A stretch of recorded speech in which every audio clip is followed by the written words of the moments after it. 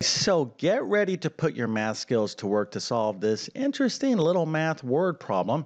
Matter of fact, let me go ahead and read the problem. It is the following. A flagpole 3 meters tall cast a shadow 5 meters long. At the same time, a tree nearby cast a shadow of 82 meters. How tall is that tree? Okay, so that is the question. Feel free to use a calculator, but if you can figure this out, go ahead and put your answer into the comment section. Then, of course, I'll walk through exactly how to solve this problem. But before we get started, let me quickly introduce myself. My name is John, and I have been teaching middle and high school math for decades. And if you need help learning math, check out my math help program at tcmathacademy.com. You can find a link to that in the description below. And if this video helps you out, or if you just enjoy this content, make sure to like and subscribe, as that will definitely help me out. Okay, so first things first. First, we are dealing with a math word problem. You always want to use the rule of three when solving any problem in mathematics, especially a word problem. And the rule of three, this is my rule, but it served me well and my students very well. And that is read the problem at least 3 times. Even though you understand the problem, you know, problems have, particularly word problems, have a lot of information, okay? And if you don't really absorb all that information and visualize what's going on, and in particular really understand what the question is, you can kind of get excited about solving the problem, but then you might go down the wrong road because you didn't really understand the problem.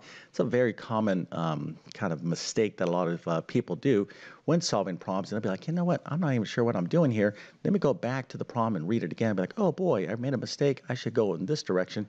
So you should avoid all of that by just taking your time, read the problem, make sure you understand what's going on. Okay. So once you understand the problem, what you want to do is model or visualize the problem if possible. And of course, this particular problem, we can come up with a nice, lovely sketch of what's going on.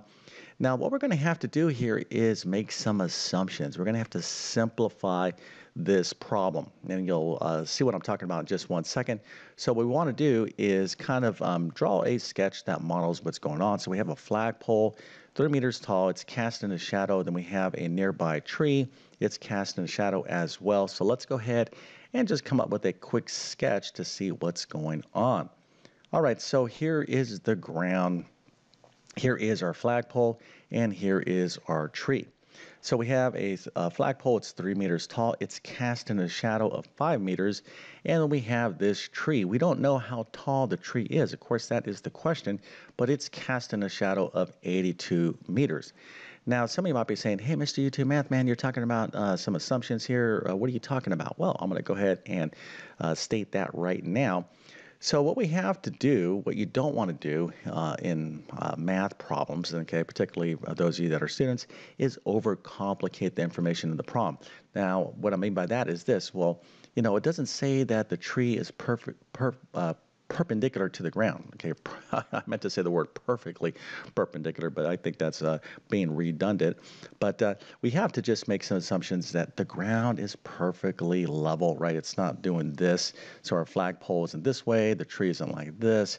So, you know, it's okay to take liberty and be like, all right, the ground is going to be nice and flat, and our flagpole and our tree are going to be perpendicular to the ground. That is an important kind of assumption to make.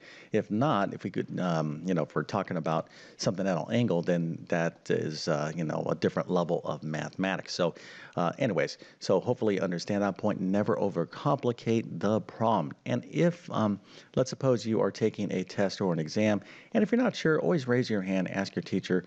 They may or may not tell you, but, always take the simplest version of a math problem. They're not designed to overcomplicate a situation. Okay, so enough of that. All right, so here's what's going on here. We have this flagpole and its shadow, and we have this tree and its shadow. So what can we kind of interpret here? Well, we can interpret that the sun is hanging out way over here someplace, right? If the shadow is casting this way. So the height of whatever object, okay, that is standing up perpendicular to the ground and its shadow, the height to the shadow is going to be in proportion, Okay, so they're going to have the same proportion. Doesn't make a difference if we have a flagpole here or a tree or whatever. The height to the shadow, that proportion is going to be the same. Okay, so we need to understand that. So what we have here is a triangle. Okay, we have height to this base to height to this base, so we can set up a proportion. And what we're going to do here, we'll use a variable x to represent the height of the tree.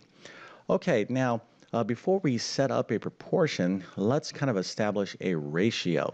Okay, so we have the height to the shadow, so we can kind of maybe write a fraction this way. The height of whatever to its shadow is what? Well, the height over here is 3 to the shadow is 5. This height is what? Well, the height is x, right? We don't know that, and the shadow is 82.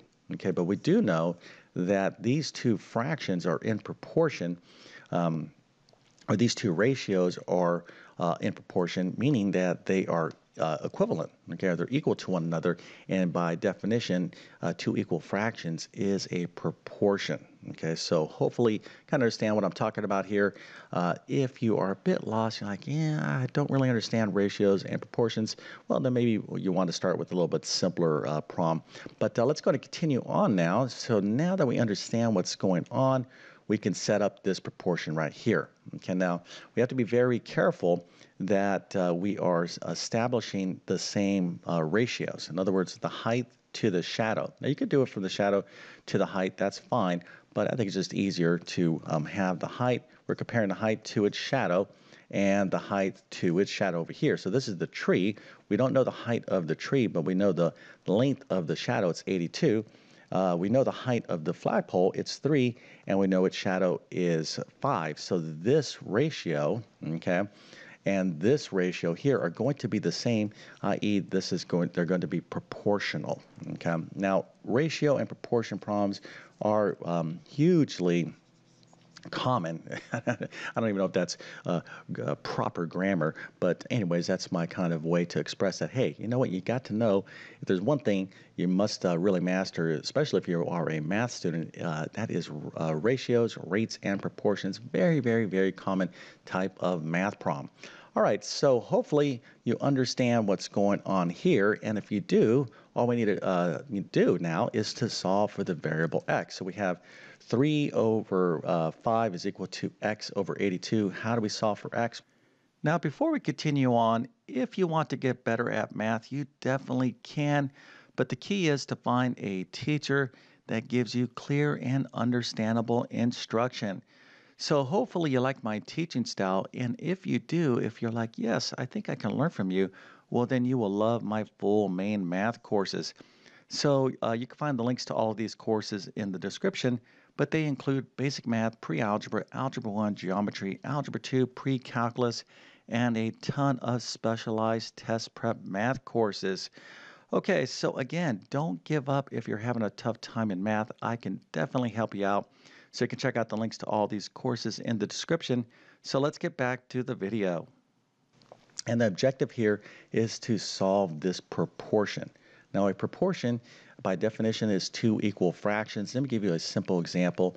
If I have the fraction 1/2, let's think of another fraction that is equal to 1/2. How about maybe like 4 over 8? We could have 5 over 10, 3 over 6, 100 over 200. It doesn't make a difference, right?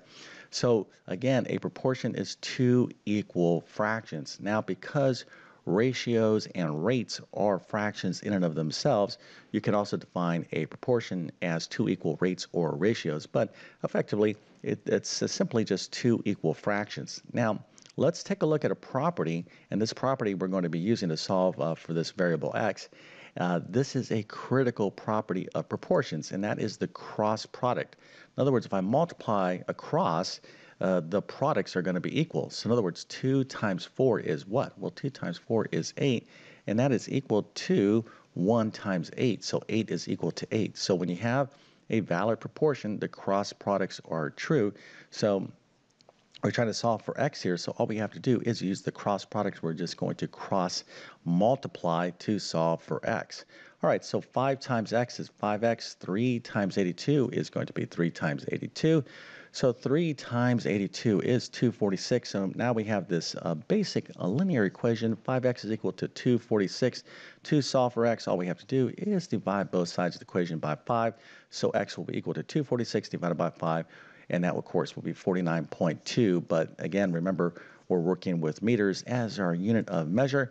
But that is what the height of the tree is. We have to go back to our model here. Remember, x we assign as the height of the tree.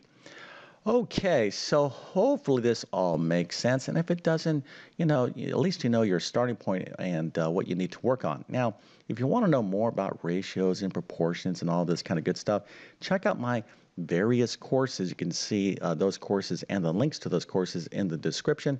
But this is pretty much first year algebra, even more like pre-algebra, that kind of level. So again, if you need help with ratios or proportions, you can check out those courses in the description. Also, I have a ton of additional videos on my YouTube channel that can help you out as well. Okay, so with all that being said, I definitely wish you all the best in your mathematics adventures. Thank you for your time and have a great day.